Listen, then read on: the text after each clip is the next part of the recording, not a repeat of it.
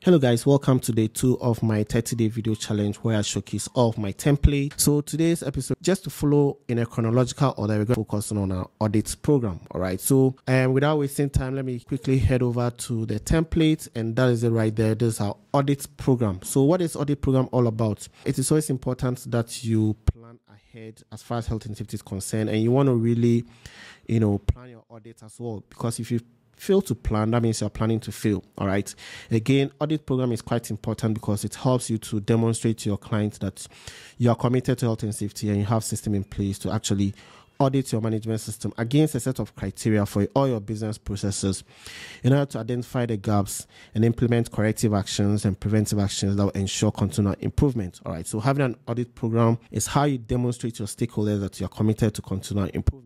All right, so without wasting time, let's look at what this template is all about. As per the description right here, audit program is a template for planning audits for all business processes according to recognized audit criteria. All right, so you have your own audit criteria, like your audit checklist, but this is strictly for scheduling audits for the year. All right, so as per the structure of our template, we have the table of content. As part of the ergonomic features of our template, you would always find a table of content where we give you an overview of what the template is all about, all right, or the various sections within the template. So we have the approved list, we have the source data, which is the main database where you'll be building your data, all right. We have the dashboard, we have a Gantt chart, we have some reports, and these reports we are looking at the number of planned audits, planned duration, audit duration for various processes, the audit days due, and then the audit completion status. All right, so that gives you an overview of what the template is all about. So let's try to understand what approved list is. So approved list is always like the settings within the template. It helps you to predefine your parameters.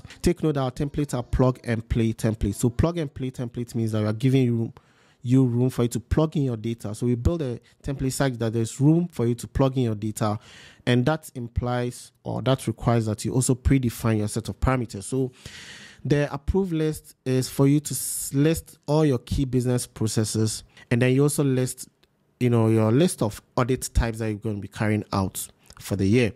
And then again, action status. So these are all just random lists.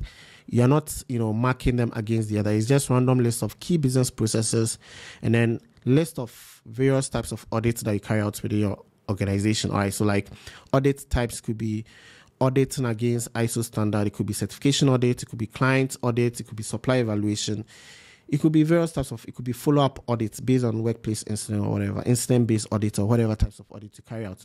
And then the audit status. Okay, now there's also a section here where you need to set the starting date of the year. All right, and that is quite important for you to set the calendar right. All right, so now let's move on to the next, which is the source data. So the source data is where you actually plan all your audit for the year, and we are actually sticking to a 1 year timeline because the calendar actually is spanning over just 1 year. All right, so as per the columns that we have in here, you're supposed to select your audit, your business process from the drop down list. So to select from the drop, all you need to just click on the cell and click here to select from the down list. Now take note that the drop down list is coming from this very page. All right, so whatever you put on the approved list, that's what you can actually select in the database in a form of a drop down list. All right, again, we have the audit types which you select. So the business process, the audit type, the start date, the finish date, and that's going to automatically give you the duration for your audit. And then the days due is going to be based on the start date that you've set. All right, now this date is actually in 2023. All right, we are currently in 2024. So I'm going to be showing you something. Let's move on to the dashboard. The dashboard is basically the whatever happens in this database. We are trying to project it on the dashboard because we want you to be able to demonstrate all your activities. So all your EHS activities, like planning audits, is an EHS activity. It is always important that you demonstrate, how you're doing it, and you report on it so that you can actually share this with your stakeholders, like your top management or even your clients, that indeed you have planned your audit, and there's a report that indicates how you are progressing as per the plan. Okay, so over here we're looking at the number of planned audits for as per the types of audit that you've planned, the number of processes that you've planned those audits for. Again, we have the key business processes, the days due for those processes. So every business process will have a day, the days due to the start of the audit. So it's going to be counting those days due. And then you have audit completion status, indicating which of the the business process have been closed as per the audit type.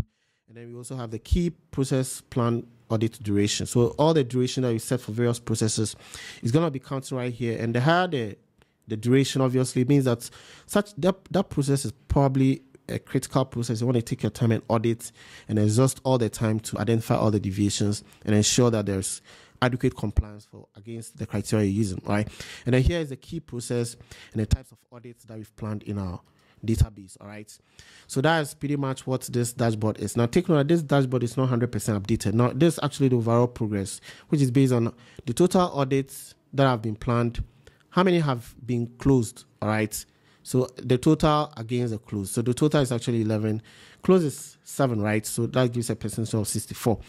And then this is actually used to filter down. All right, so you'll be able to filter down right here. And then again, we have the Gantt chart where you can actually see the various business process and the time that you've set to carry out those audits.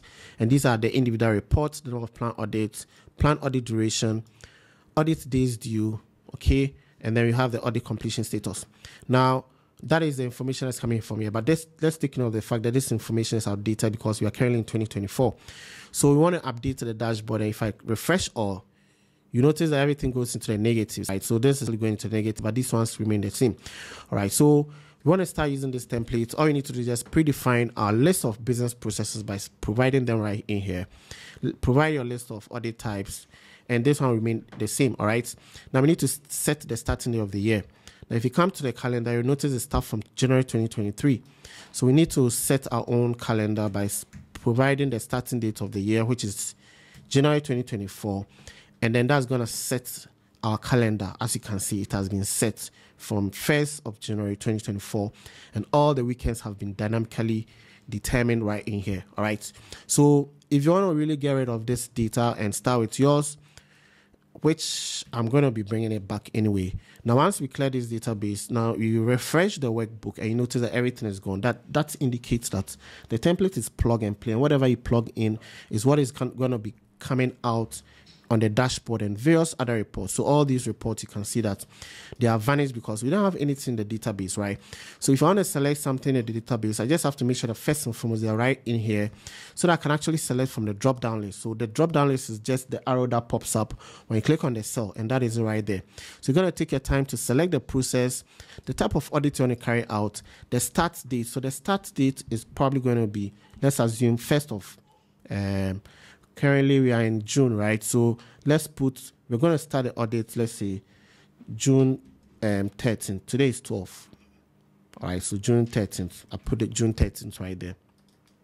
Okay, so I'm supposed to start from the month first as per my calendar. So I put June 13th, and then the finish date is going to be like, let's say June 15th, right?